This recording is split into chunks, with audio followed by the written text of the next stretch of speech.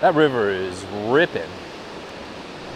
If you come on a rainy day to Tallulah Gorge, you want somewhere to go where everything is dry, but you can catch the river, the Tallulah River, with a floodgate or two open. A lot of times you have to wait until April.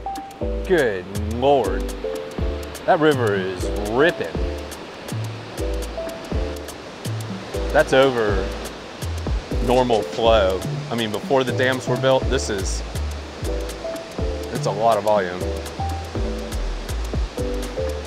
All the waterfall names, got some French names up in here, L'Adore.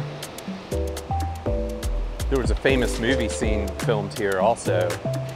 At the end of Deliverance, Burt Reynolds was all broken and John Voight went off the cliff right here.